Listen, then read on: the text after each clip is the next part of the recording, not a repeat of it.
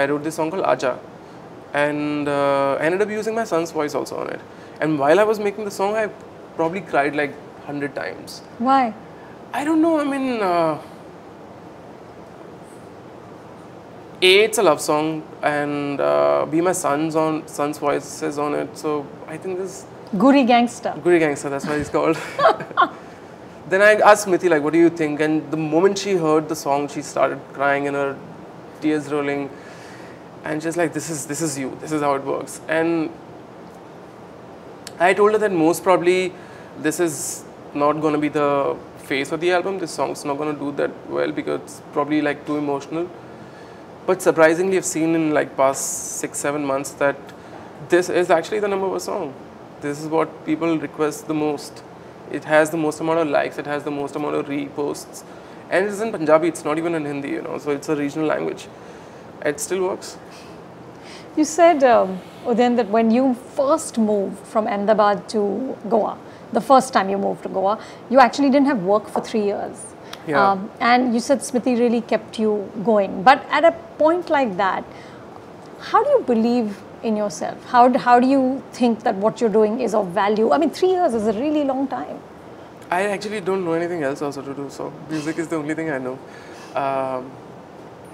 But I think somewhere deep down I thought that I should do one thing which I really believe in, and I should do it from my heart.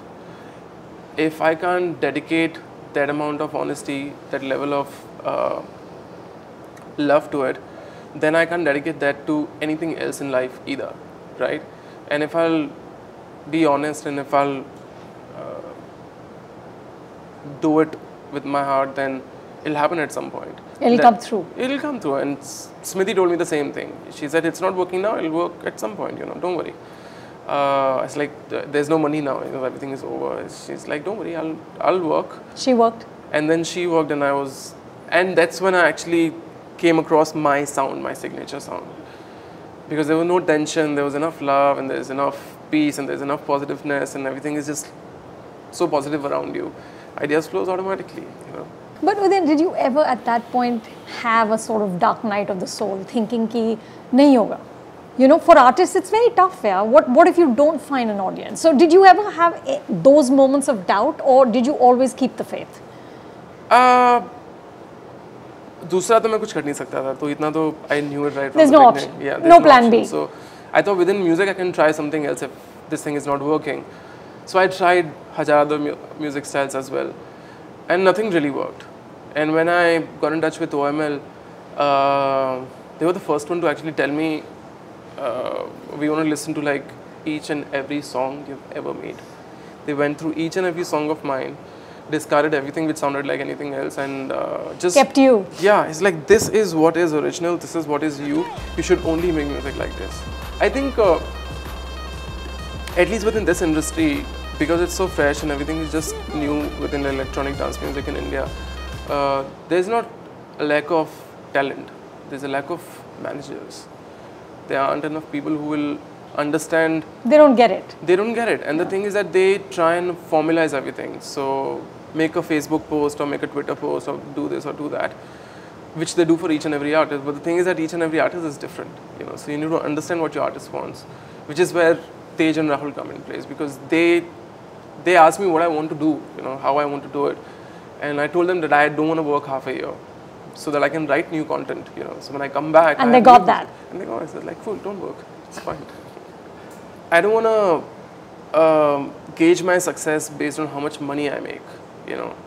It's how happy you are is more important, you know. End of the day, when my son is going to be, whatever, 15, 20 years old. How old is he? He's 4.5 years old now.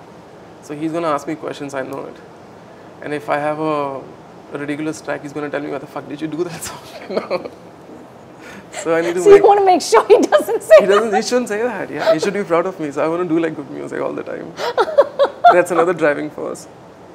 But tell me, how does a boy in Ahmedabad say to his parents that this is what I want to do?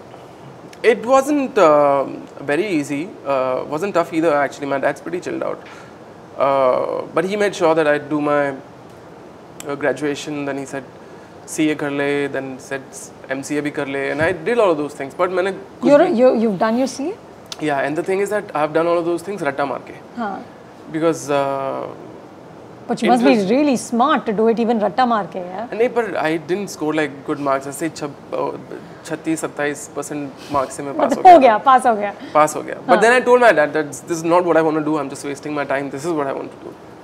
And he said, "Ab degree hai, tere ko naukri to mil hi jayegi. Chal kar le jo karna hai." Because the thing is that if I'll take that route, then my son's gonna watch me and he's gonna take that route as well. You know, if he'll see me fight, if he'll see me do things from the heart and like be dedicated towards it, then that's gonna translate into his energy as well at some point. But that's, you know, that's not as easy to do because it's because money is so seductive, because the frills are so seductive, you know, fame is so seductive. How do you say to yourself, no, it's time to stop and take 4 months off? My wife keeps me grounded, to be honest with you. Really? Yeah. I mean, I think this year we made a serious chunk of money. The amount of money which Are you rich? I don't consider myself rich or poor or anything. I'm very content. I'm very happy. You're comfortable? Yeah, I'm very comfortable. So, but we made quite a lot of money this year. And I thought maybe I can do some more cakes and I can make some more money. But my wife keeps me grounded. She's like, agar ye karega to then there's no end to it, you know.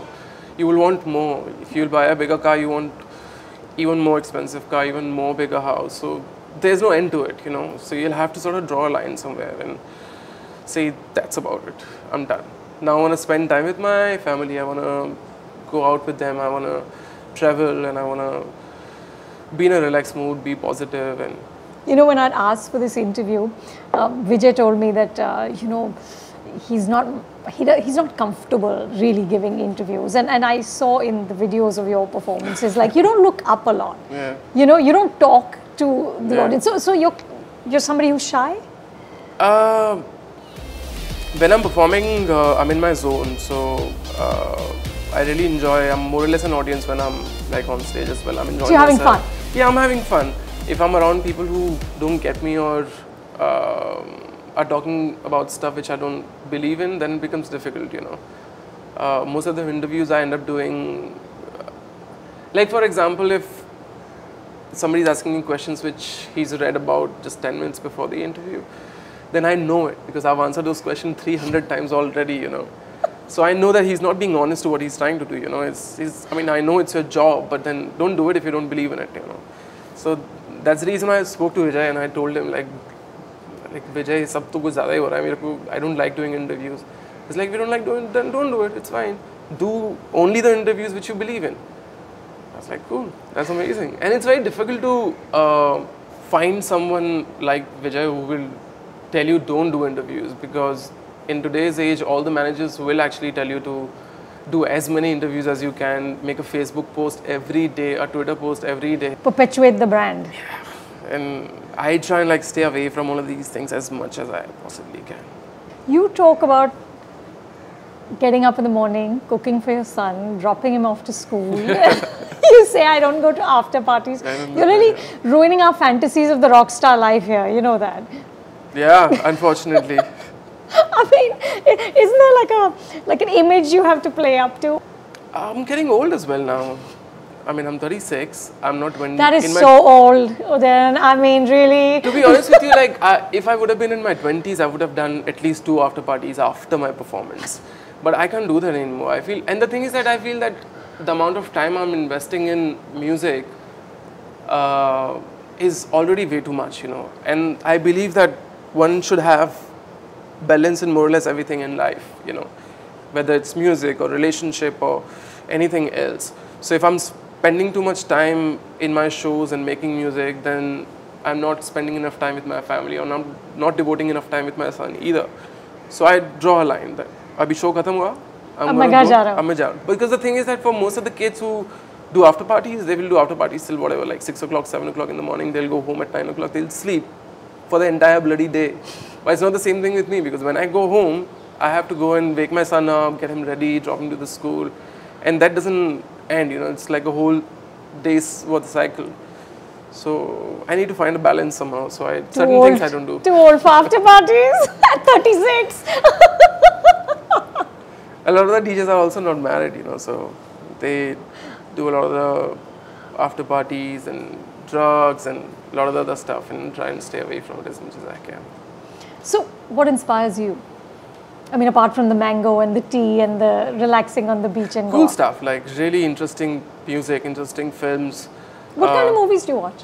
My all-time favorite is movies like Jaane Bhi Do Yaaro and Gangs of Wazipur for sure, Sadma, a lot of the older stuff as well, you know, because there was a lot of breathing space in it. Like, it's not necessary to put music behind dialogue sometimes. The silence does the trick, you know. So that sensibility, that enough guts to basically do that thing is quite interesting. You Be know. still. Yeah. Being still takes courage. Yeah. So yeah, anything which is interesting, I really enjoy. I get inspired. And what do you really want to accomplish in the next 5 years? You talked about making the scene bigger. You said that the next 5 years are just critical. What do you see for yourself? I personally just want to be able to make music the way I want to make music. And if I can keep doing that without worrying about money, then I'm very happy. That's what I want to do. I don't want to be in a situation where I'm told what to do. Sounds like fun. Good luck. Thank you very much. I hope scene gets bigger and bigger. Hopefully. And you still find the time for silences on the beach. Hell yeah. Thank you. Pleasure. Thank you very much. Hi, this is Udyan, also known as Nucleya. If you really enjoyed this interview, then subscribe to this channel, Film Companion.